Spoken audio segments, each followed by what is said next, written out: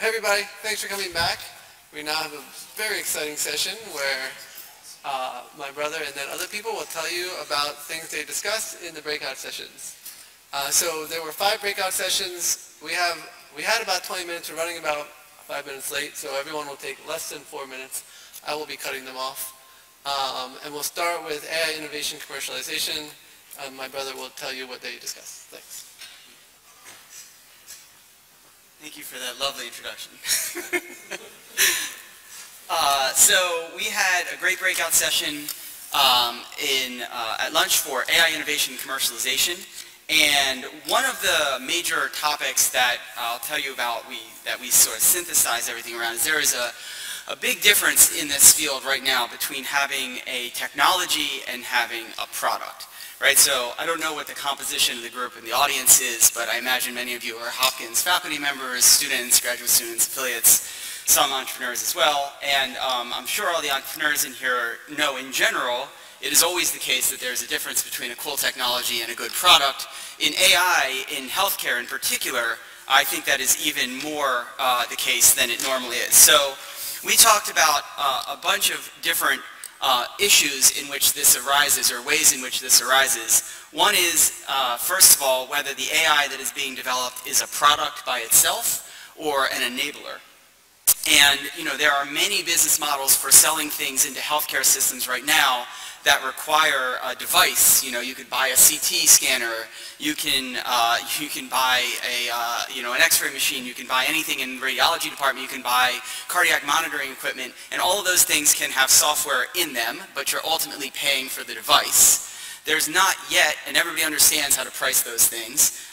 We had some good comments from people on the corporate venture capital side that we have all been acclimated in this world to basically think that software should be free.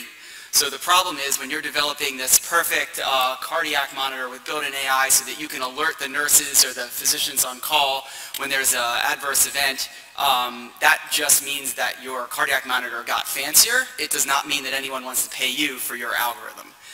And so this was one of the themes that ran through our lunch was, as an AI developer, you have to decide if you are trying to build an AI product or if you're trying to build something that enables another product. And that product could be a device. It also could be a product that enables better billing or better back office, back-end systems in the hospital, all of which ultimately you're paying for that core function that hospitals already know how to price and to deliver, not necessarily paying for the AI.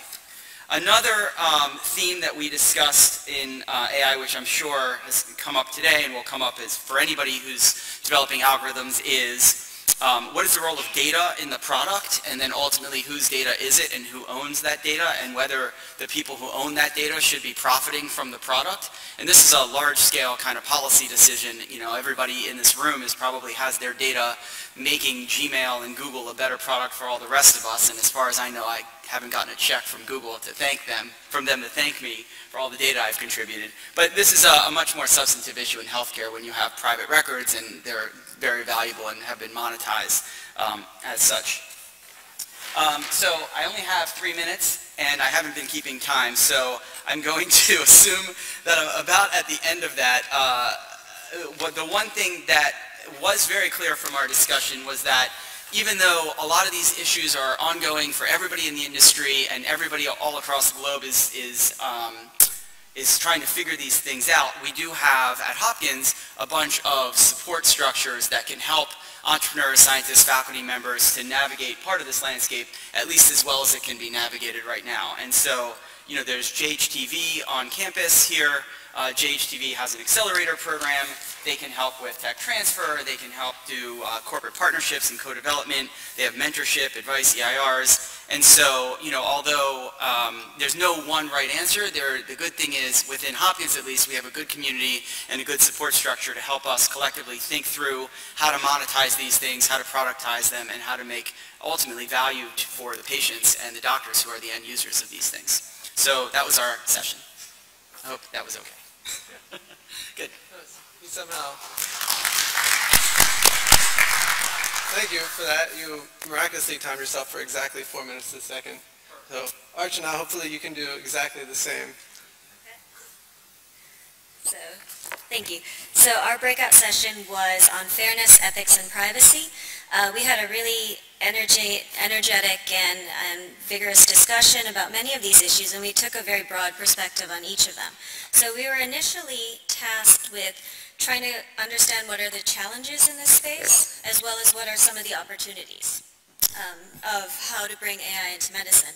And so our challenges that we identified were really based around three different themes. So the first was the idea of bias, right? So the idea that for certain subpopulations or certain patient characteristics, an AI algorithm might not make a good decision for them. So this could be a variety of factors. This could be that the data that you essentially train the algorithm for, or train the algorithm on, was acquired from a different, perhaps overrepresented segment of the population. And another issue is you are typically training these algorithms to optimize something, right, some objective function. And oftentimes the objective function can have implicit biases that you wouldn't recognize up front. So if your objective function has some term of minimizing cost, it might actually disadvantage certain patient populations because of that. And so I think the idea of bias is a really important theme that needs to be addressed moving forward with AI in medicine.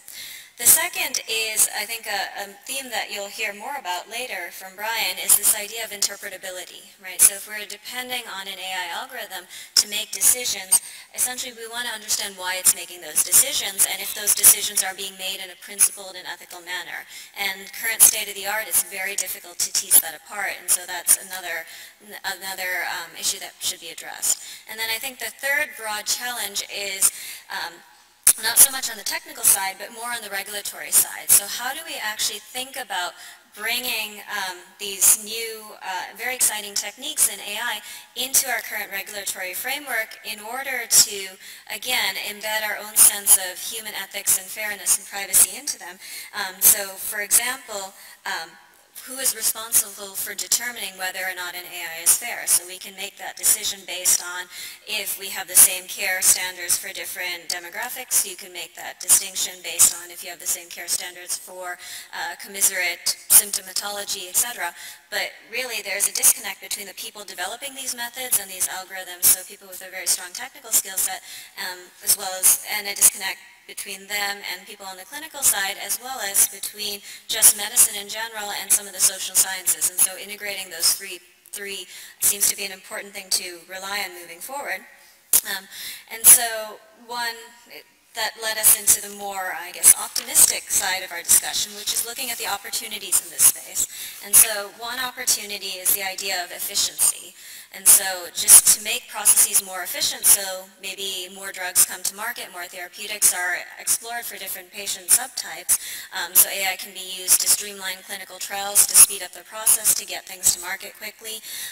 It can be used to study post-hoc interactions between drugs, again, from clinical trials, so that some of these drugs can be used to benefit certain patient populations, as well as potentially AI will help us just in terms of the technical contributions it brings to the space, so moving away from trying to characterize group differences and using that as a metric of success to the idea of bringing in out-of-sample generalization. So how do the algorithms perform on a patient basis, and is this sort of, perhaps it can increase the prevalence of these technologies in certain communities and equalize healthcare around.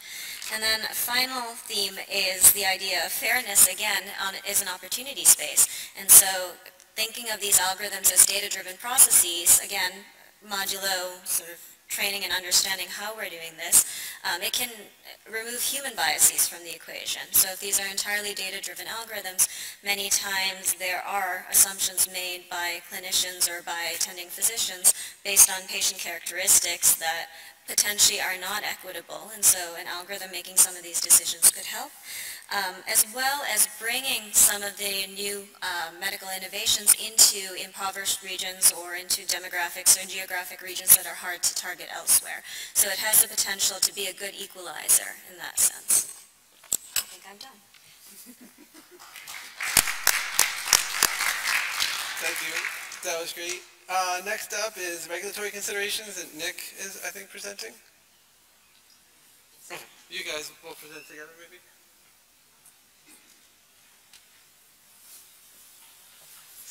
So my first name is Berkman, and this is Petrick. We are both from the FDA. So we led the discussion on regulatory considerations. We talked about many topics, but I think we can summarize it under maybe 3 bullet points. One is algorithm comparisons and data sets. Second is standardization.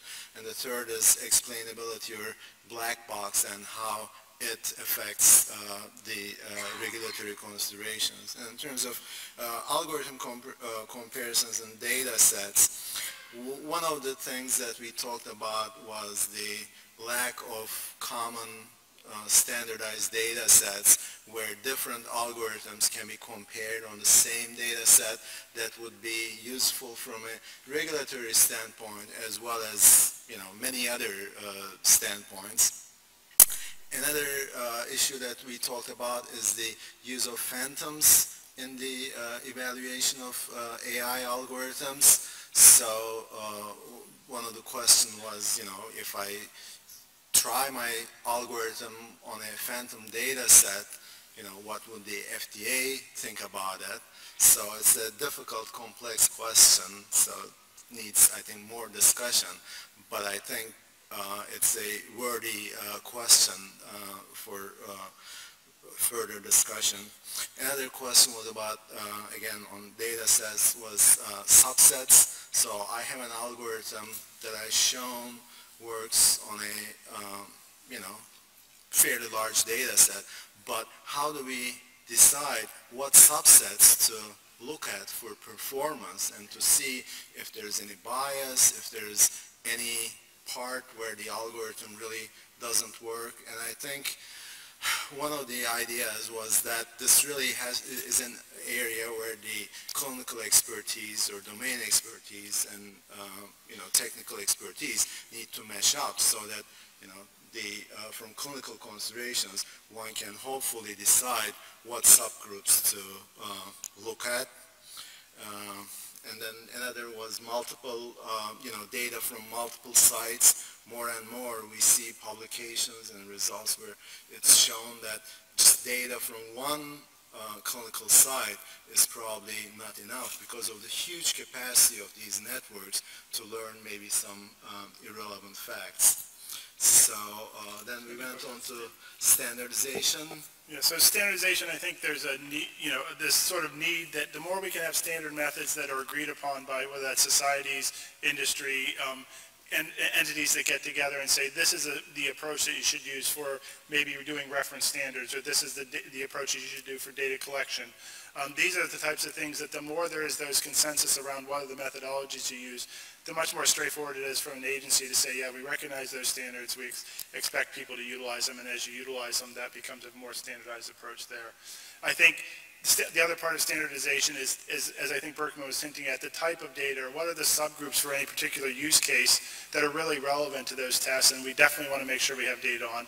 There may be other ones that are important as well, but what are the ones that we really should be expecting to see for, you know, use case A for CT and lung versus mammography or some other places that are logical, make sense from a clinical perspective, and can we come together again to have a consensus on not necessarily where the data comes from, but at least what the data we should be looking at when we do the assessment methodologies. And then another topic that we talked about was interpretability, or the possible black box aspect of these algorithms. And one analogy that was made was with respect to therapeutics. Sometimes you don't know how a drug works, but you still use it. So, you know, there was discussion that, you know, it will definitely affect the adoption of the AI system. And one idea was that maybe this could be used to some companies' advantage, you know, if they show that their algorithm not only works, but then is explainable, and they go through the FDA with that explainability, it might help the company in the longer run. So that's about it. Thank you. Thanks. That was impressive. That was like a 2-for-1 deal, so you still fit it in about 4 minutes. Okay, next, clinical perspectives, kind of shifting gears over here. Alex is going to talk about that. Thanks. Hi everybody, thanks for inviting me to come lead that session on clinical perspectives. As someone who plays around with this stuff analytically and also then tries to see its implementation, I'll try to focus more on the perspective side, mostly on application and what it might mean for physicians, although we certainly had a little bit of a technical discussion as well. I think starting really from a clinical perspective, one immediately sees that the low-hanging fruit is the application of these techniques to medical imaging, but predominantly in the space of radiology and for pathology as we begin to consider digitization of certain parts of our workflow. And in that context, we thought that from a clinical perspective, we wanted to focus on where are the incremental gains to be made by applying some of these technologies to improve workflows. The natural thing that I think is kind of baked into how we do pathology, but also can be thought of in radiology as well, is screening systems. Not screening systems in the sense of screening colon cancer per se, but systems that screen material outside of the physician's review so that they can be more efficient. Now, with that discussion, of course, comes the question of if you make physicians more efficient, then will there be less of them, of course. I think that the answer there is really two-pronged. In academic medicine, I think a very different kind of thing might happen there, where physicians or faculty who are physician scientists might have more time to dedicate towards other pursuits and generate value for an institution in a different way. In the private sector, from a clinical perspective, I can imagine that becoming more efficient, or we all thought becoming more efficient might not necessarily mean you have that many physicians there, or the reimbursement might be different. The other thing we thought about from the medical imaging side for a clinical perspective is support tools. So from me as a pathologist, if I'm looking at something on a microscope and I'm like, I just don't know what this is, it'd be very helpful if I could just take a screenshot of it, put it into a search algorithm, not necessarily give me my answer, but convert my test from fill in the blank to multiple choice. I think that's sometimes very helpful, and I think that would be helpful in a lot of different aspects in biomedical imaging. Moving on, we talked briefly about the clinical perspective in other data-rich side of clinical medicine, which is laboratory medicine and telemetry in the ICU. We didn't have a lot of representation in that in those fields in the room, but we certainly understand there's a lot of research going on in there, such as sepsis prediction, cardiac arrhythmia prediction, cardiac arrest prediction, and very exciting field. There just wasn't a lot of expertise in that in the room to discuss that. One aspect that we did have some expertise in the room that's kind of like laboratory medicine is genomics, kind of like the new laboratory medicine that's evolving over time, both germline or hereditary assessments along with cancer or somatic mutation testing. So we think that there will be a lot of interest there in using machine learning techniques to better do genotype to phenotype correlations with clinical implications there. As we look at more and more of the genome, it's going to be harder and harder for people to have memorized what every single chromosome, what every single genomic alterations mean. So we're going to need smart systems to help guide how to interpret genomic data. And likely those tools will come from things that similar to how we analyze human language, actually.